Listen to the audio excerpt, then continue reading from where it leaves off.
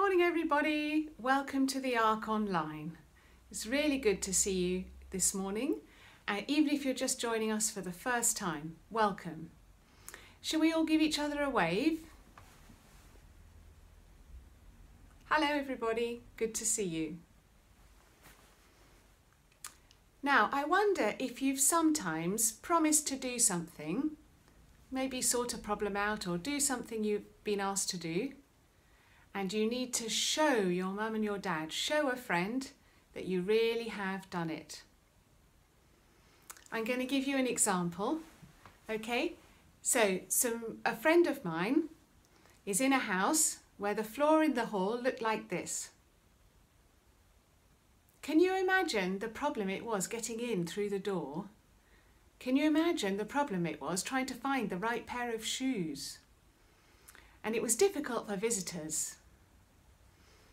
Anyway, my friend said it was all sorted out and a very super duper helpful person helped, and then he sent me this photo. So not only did he sort the problem out, but he sent me the evidence. He showed me, I could see with my own eyes that it was fantastically, completely sorted out. Isn't that great?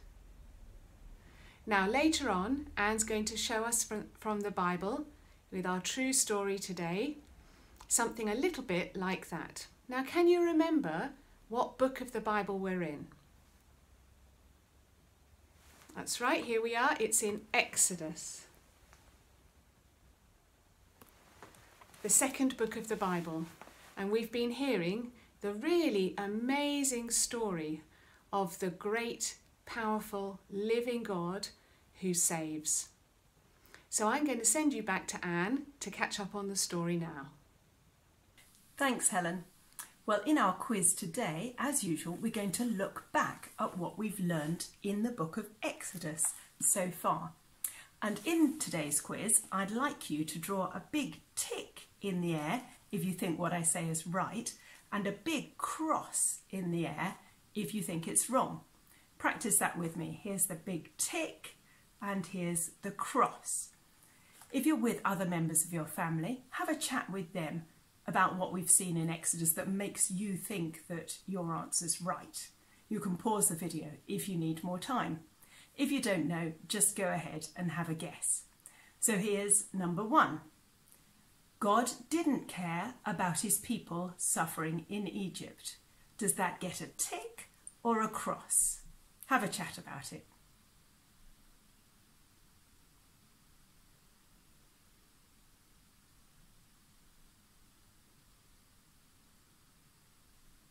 Well, that gets a cross. God cared about his people. God saw the Israelites suffering in slavery in Egypt. He heard them cry out and he was concerned about them. He cared for them. God cares about us too. He's so awesome, and yet he sees each one of us. He hears us when we pray to him, and he cares for each one of us. Isn't that wonderful? Here's number 2. God showed his mighty power in the book of Exodus. Does that get a tick or a cross?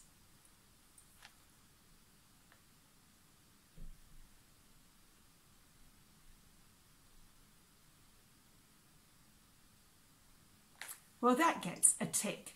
We saw over the last 2 weeks that God sent mighty plagues on the Egyptians, plagues that showed his power over nature, over animals, over the darkness and over people. And we're going to see today more of this power in our true Bible story today.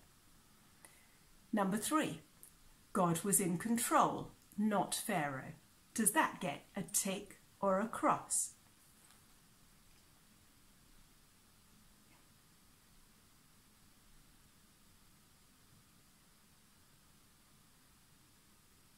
Well, that gets a tick. We've seen lots of ways that God was in control. One of God's promises to Abraham many years earlier was many people in his family. Pharaoh tried to stop the Israelites from growing in number, but when they left Egypt, there were 600,000 men plus all the women and children, and plus some other people. So over 1 million people. God was clearly in control. And we saw in the plagues that God was in control then, knowing that Pharaoh's heart was hard and bringing all those plagues so that the Israelites and the Egyptians would all know that he is the one true Lord. Here's number 4. In the book of Exodus, God was faithful to his promises. He kept his promises. Does that get a tick or a cross?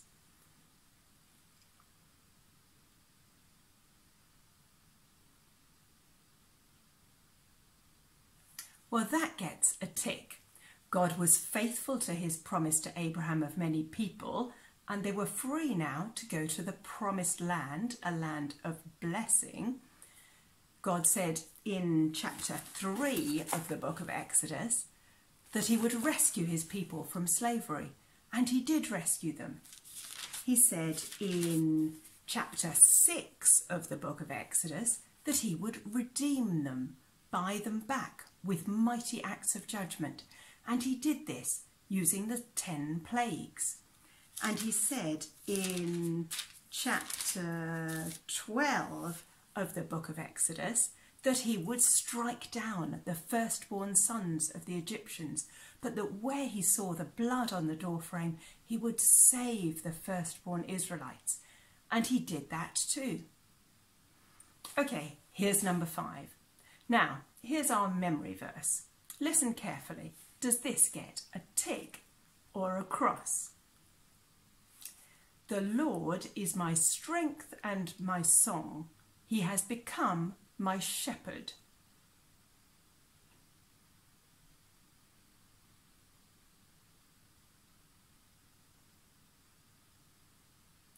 Well, that's true, but that's not quite what this memory verse says, is it? Say the right version with me and do the actions if you remember them.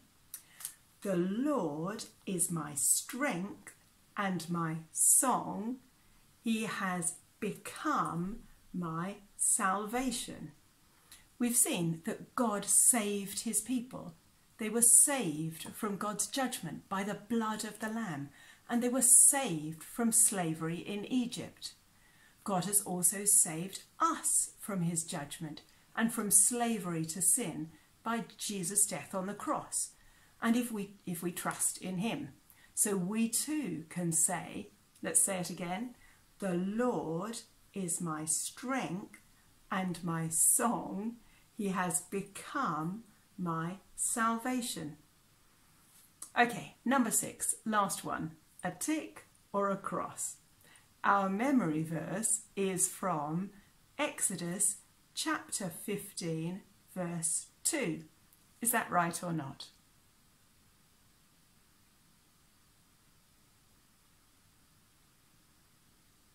Well, that gets a tick. Next week, we'll have reached chapter 15 of Exodus, so we'll see where this comes in our true Bible story. Let's say the memory verse again, the whole thing, with the verse number as well. The Lord is my strength and my song. He has become my salvation. Exodus chapter 15, verse 2. Okay, now back to Helen. Right, we're going to pray. We're going to talk to our living, listening Father God and pray about our little time together this morning, okay? So do whatever you do to help you to concentrate, all right? Maybe wiggle your fingers, maybe close your eyes. Here we go. Father God, we thank you that you are the God who speaks, and we pray that you would speak to us now as Anne explains your word to us. And please would you remind us of Jesus. Amen. Over to Anne. Thanks, Helen. When Pharaoh let the Israelites go, God didn't take them on the shorter road to the promised land through the land of the Philistines, for God said, "If they think they will have to fight, they might change their minds and return to Egypt." Instead, God led them around by the desert road towards the Red Sea. The Israelites went up out of Egypt ready for battle. They camped on the edge of the desert. By day the Lord went ahead of them in a pillar of cloud to guide them, and by night in a pillar of fire to give them light, so that they could travel by day or night. The pillars of cloud and fire showed them that God was with his people, leading them to the promised land. Then the Lord said to Moses, "Tell the Israelites to turn back and camp between Migdol and the sea. Pharaoh will think that the Israelites are lost, trapped by the desert. And I will harden Pharaoh's heart, and he will chase the Israelites. But I will gain glory for myself through Pharaoh and all his army, and the Egyptians will know that I am the Lord." God's plan was to win a great victory over Pharaoh and all his army, and in this way to show his power again to the Egyptians, to show the Egyptians that he is the one true God. So the Israelites turned back and camped between Migdol and the sea. When Pharaoh was told that the people had left, he and his officials changed their minds and said, "What have we done? We have let the Israelites go and have lost them as our slaves." So Pharaoh called his army together. He took all his chariots, including his 600 best chariots, commanded by their officers. The Lord hardened Pharaoh's heart so that he chased the Israelites, who were marching out boldly. The Egyptians overtook the Israelites as they camped by the sea. As Pharaoh came near, the Israelites looked up and saw the Egyptians marching after them. They were terrified and cried out to the Lord. They said to Moses, "Weren't there any graves in Egypt? Did you have to bring us out to the desert to die? We told you to leave us alone and let us go on being the slaves of the Egyptians. It would have been better for us to serve the Egyptians than to die in the desert." They were quick to panic, weren't they? They had just seen the awesome things that God had done when he sent the plagues and how he had kept them safe. But they didn't really trust him, did they? They didn't really believe that he would save them from the Egyptians, so they were terrified and blamed Moses. I don't think that while they were in Egypt they ever told Moses to leave them alone so they could go on being slaves in Egypt. Quite the opposite. They were being so badly treated that they were all very keen to leave. But they had forgotten this in their panic.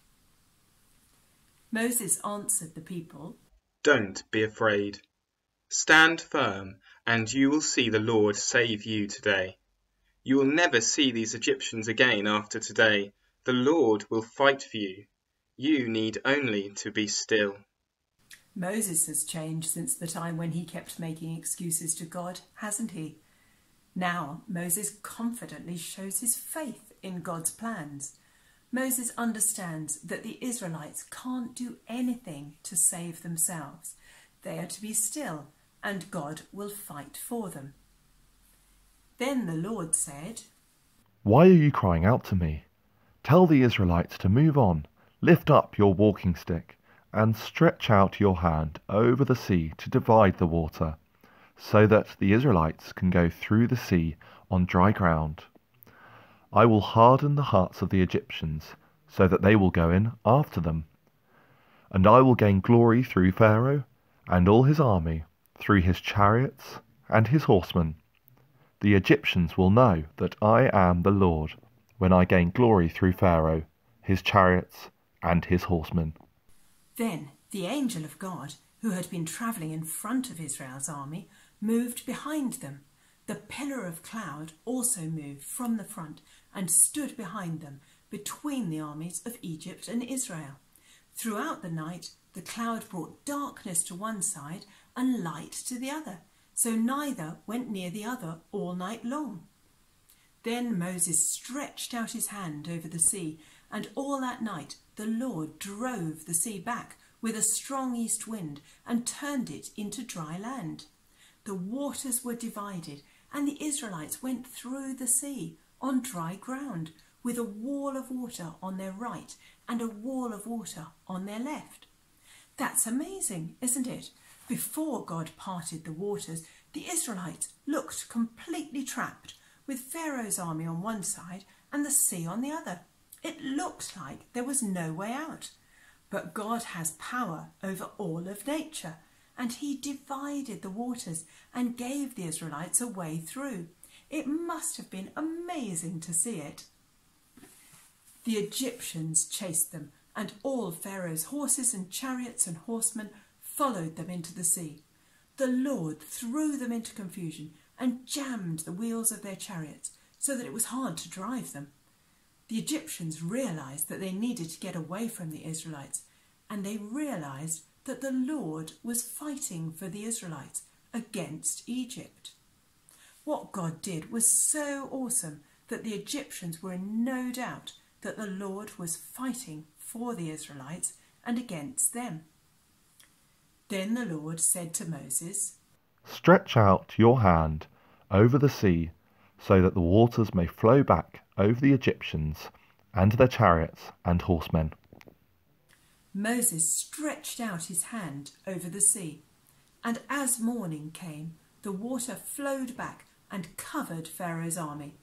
Not one of them survived. That day the Lord saved Israel from the Egyptians, and Israel saw the Egyptians lying dead on the shore. The Lord had finished the job of saving the Israelites. He had saved them totally and completely. And the Israelites saw the evidence of this, just as Helen saw the evidence that what her friend said was true when her friend sent her that second photo. And when the Israelites saw the mighty power that the Lord used against the Egyptians, they feared the Lord, which means they treated him with great respect, and they put their trust in him and in his servant Moses. God showed his power at the Red Sea by saving the Israelites and by finally defeating the Egyptians. And the Israelites saw the evidence of what God had done when they saw the Egyptians lying dead on the shore.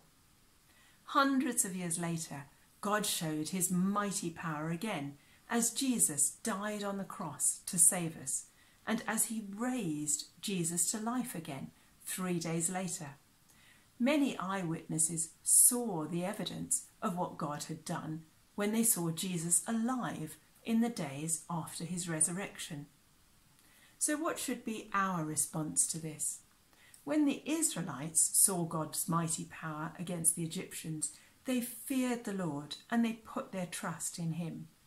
We have even more reason to fear the Lord and to put our trust in him, because we've seen more of God's power when Jesus died on the cross for our sins and God raised him to life again. So we too should fear the Lord, treat him with great respect and put our trust in him. Now over to Craig. Thanks, Anne. Well, now is a chance for you at home to have a go at acting out today's true Bible story. So why don't you stand up and join in with me, have a little stretch maybe, just get ready to join in with some actions as we're going to remind ourselves of the amazing things God did with his mighty power to defeat Pharaoh and all his army. So, here we go. The story starts with Israel leaving Egypt ready for battle. So, let's march to show that we're ready for battle. Now, while Israel are on their way, Pharaoh changes his mind about letting the Israelites go, and he decides to chase after them with all his horses and chariots. So let's pretend to be horses chasing after the Israelites. The Israelites are trapped and they panic. Oh no! What's going to happen to us? We're going to die in the desert. Moses, why did you bring us here? Moses tells them to stand still and that the Lord will fight for them. Now the pillar of cloud, which had been leading the Israelites, moved from ahead of them to behind them. So to show that, we're going to turn around and we're going to pretend that we can see the pillar of cloud behind us. Now, the thing about that was it kept the Israelite armies and the Israelite army and the Egyptian armies separate. So God kept them separate all night. Now, God told Moses to stretch out his hand, and the Lord parted the Red Sea. So let's show that the Lord parted the Red Sea. And the Israelites walked through the Red Sea as if they were walking through on land. And the Egyptians followed them. What action did we do for the Egyptians? Yes, that's right.